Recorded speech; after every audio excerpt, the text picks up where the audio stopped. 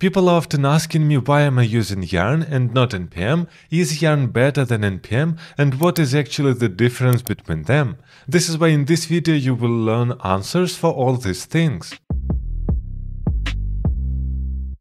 And first of all, we must dig a little bit deeper inside history of JavaScript package managers.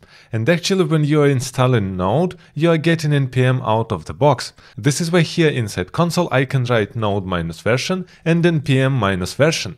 And actually with Node you are getting Node package manager. This is totally fine. This is why actually it is the most popular package manager, because it is coming there out of the box. And actually long ago we didn't have any alternative to npm. This is why all people simply used it.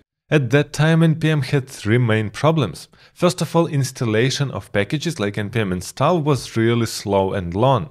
Secondly, it didn't leverage caching enough. This is why your next installation won't be much faster than your first installation. And the third problem is that conflicts inside log files were really difficult to solve. And a lot of people submitted issues inside npm and actually wanted to change something, but core team decided not to update anything because there was no alternative. And then after some time Facebook created an alternative to npm, which is called Yarn. As you can see, here is an official website of Yarn, yarnpackage.com. And actually they made a really good job. At that moment it was much faster, much safer, more reliable, and leveraged caching much better. And the main point to understand is that Yarn is not an alternative to npm registry. If you don't know what is npm registry, this is a special place where you can find all npm packages, which actually means Yarn also uses npm registry. So it's not like you have completely different place from where all packages are downloaded. So actually what is changed, this is just a wrapper, how it is cached and install all your packages. Even node module structure stays almost the same. Another important problem was that there was no log file out of the box with npm, which actually means you simply use npm, everything is fine, but your dependencies are not logged. And there was npm shrink-wrap file, which was really pain to use.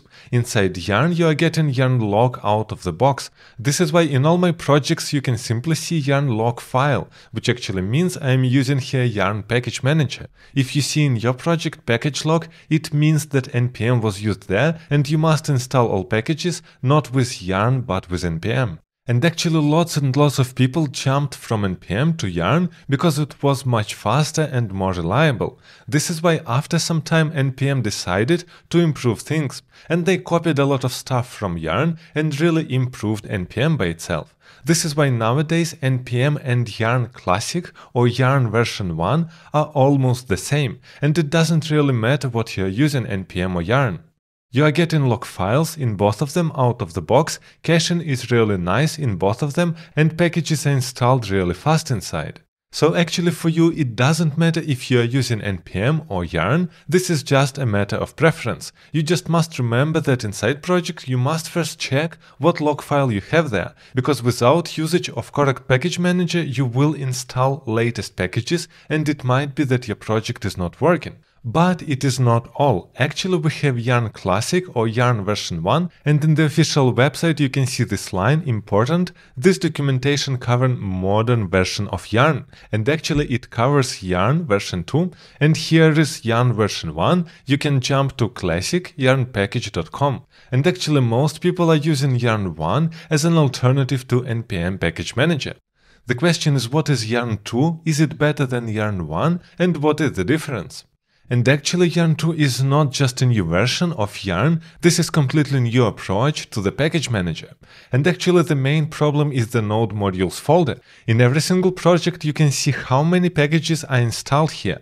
And actually there is no way to make it faster, because it works by simply copying every single package from one place to another. You can't really make a copy process faster. This is why inside Yarn 2, which is also called Berry, we have a feature which is called plug and play. As you can see here, this is a special feature where we don't use node modules anymore. And in this page you can read why node modules is bad, and I think you understand why it is bad. This is just simply a super huge folder with nested packages, and actually we have different versions of the same packages.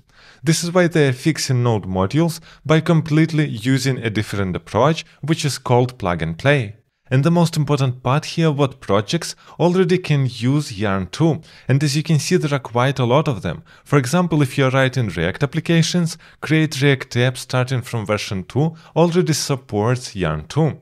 And a lot of other popular projects are also supporting Yarn 2 out of the box. But there are still some projects where you can't use Yarn 2. For example, it's not implemented yet inside Angular, inside Flow, React Native, and so on. So you have some projects, but not all, where you can't use Yarn 2. And actually, if you don't use any generator or some CLI, like for example Angular, you're totally fine and you can use Yarn 2. And the most interesting question is, of course, what is faster? And actually, here are the results.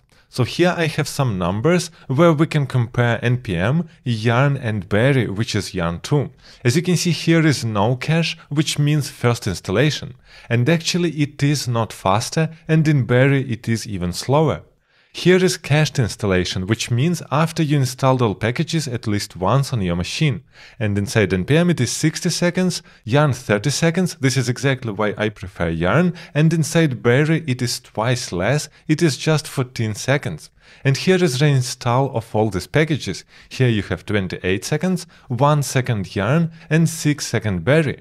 This is why I think that in future more and more projects will support Yarn 2 and it will be even faster. And of course after some time Npm will implement something similar and it will have the similar speed. I hope that this video brings you clarity regarding package managers inside JavaScript. And if you're interested in learning 5 most popular coding tasks for JavaScript interview, make sure to check this video also.